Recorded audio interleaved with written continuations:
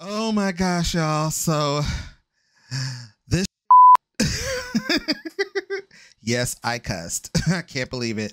But it's getting real. It's getting real. I can't believe it. I've learned so much and got some tremendous feedback, and it's just going to get better and better, and I just loved hearing everybody's stuff. But, let me get started. Just let me get started. Before I forget what this talk is going to be about. Today's video is about the speaker circle, my TEDx talk feedback.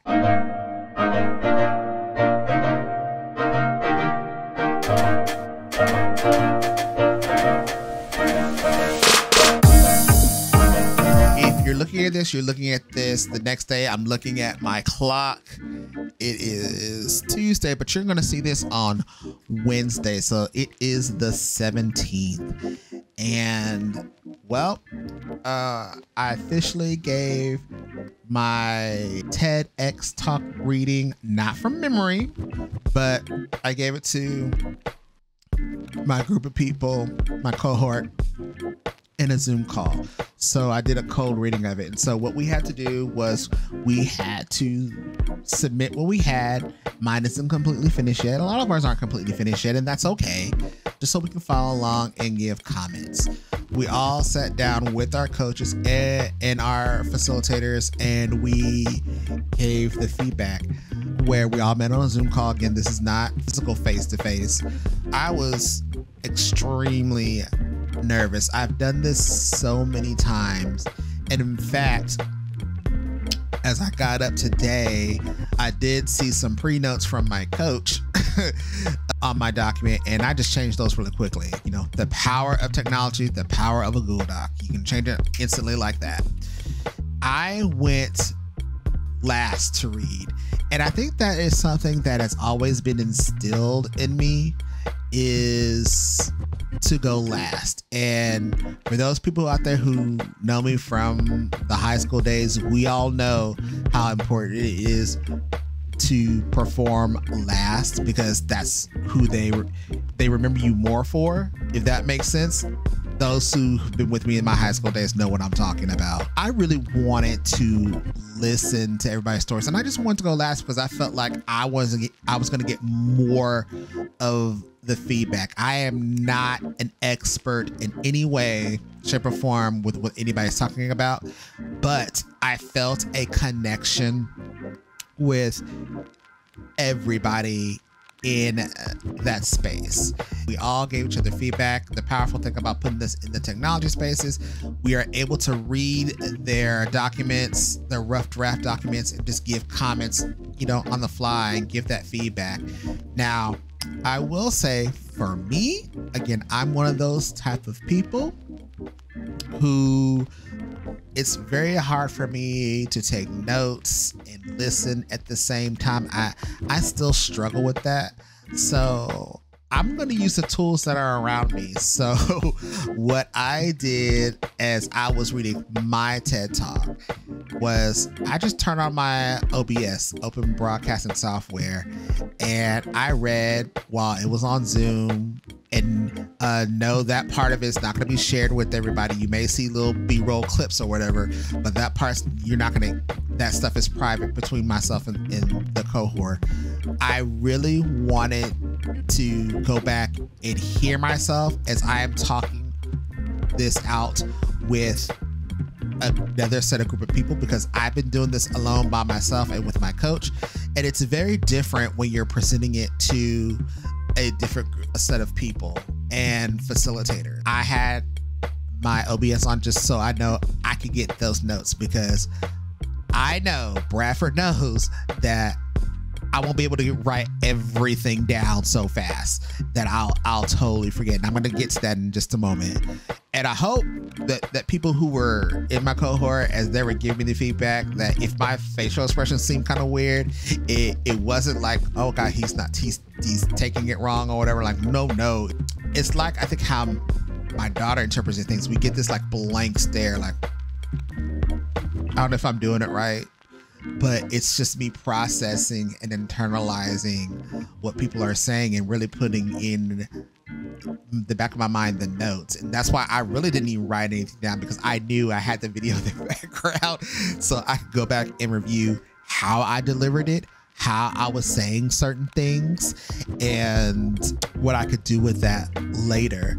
The feedback was just very awesome, and really looking at this is about you and your experience and what the call of action is that you want the audience to leave with, and keeping it simple.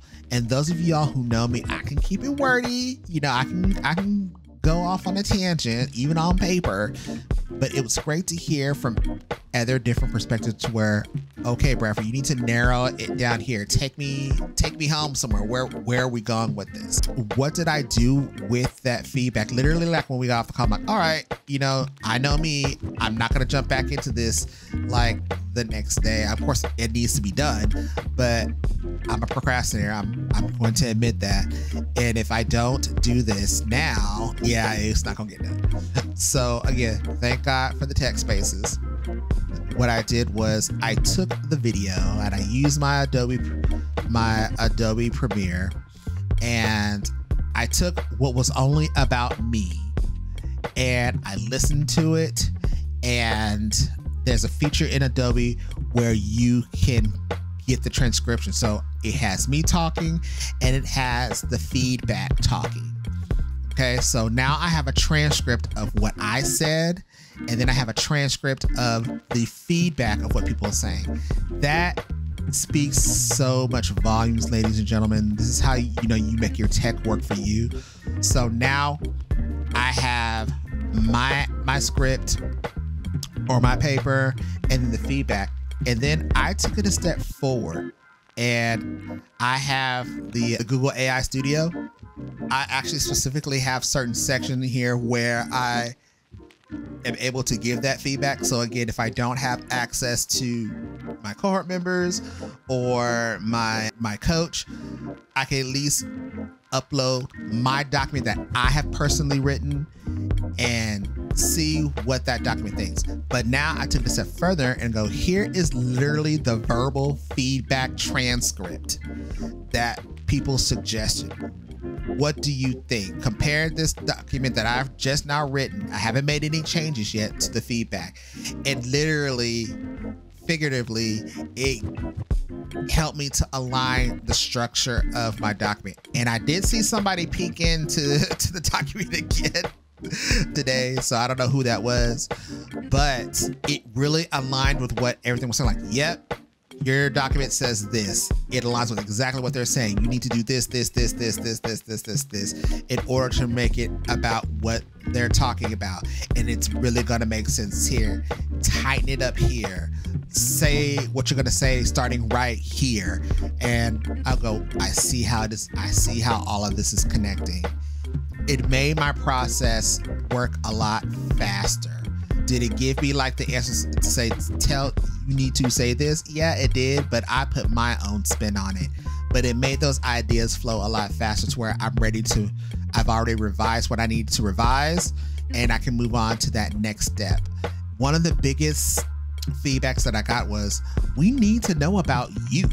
And that really stuck after I got the call. And after that call ended, that really struck a chord with me. It's like, this is basically your time to shine. This is your time on the stage to tell your story.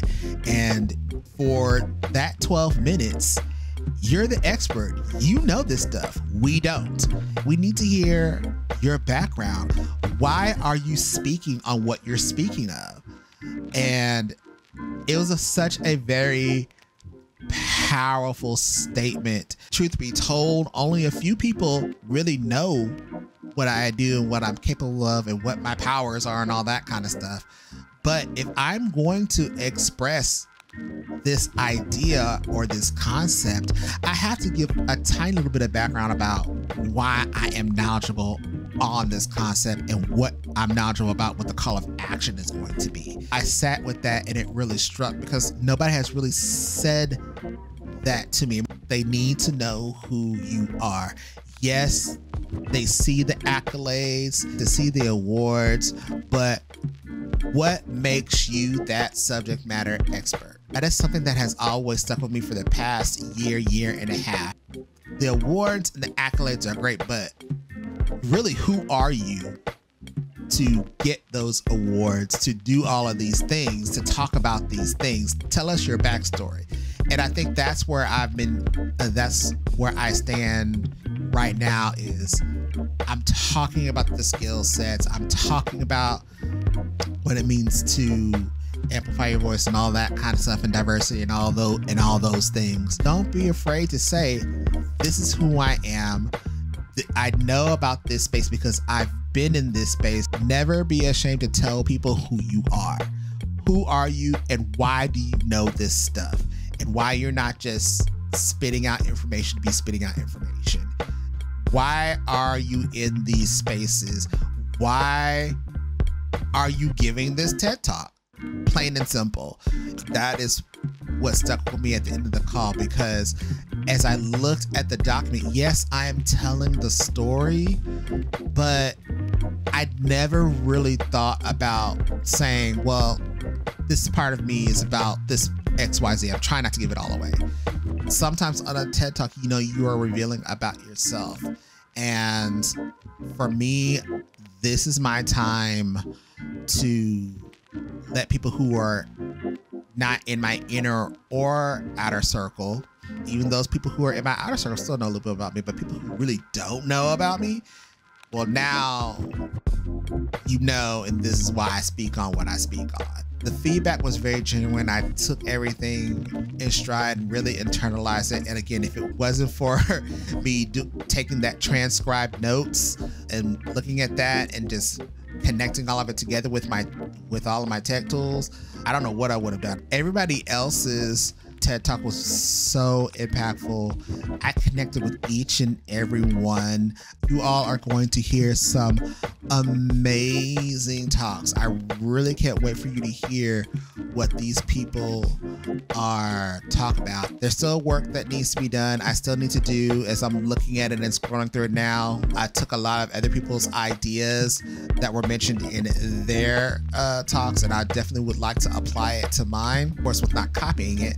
With this feedback today, I was so motivated going, okay, I need to switch this real quick. How am I going to do this so I can move forward? There's going to be another small talk soon, but I just want to give you all what's happening now with the next steps, the insights and the feedback, because this went beyond just me and a coach. This is me, a coach, other people like me who are giving their talk for the first time, looking at documents, looking at other coaches, looking at the facilitators. So now this is where we have an audience and we're really listening and getting that particular feedback that is truly needed. So can't wait to talk about my next journey, and I will talk to you guys later. Thanks. See you later.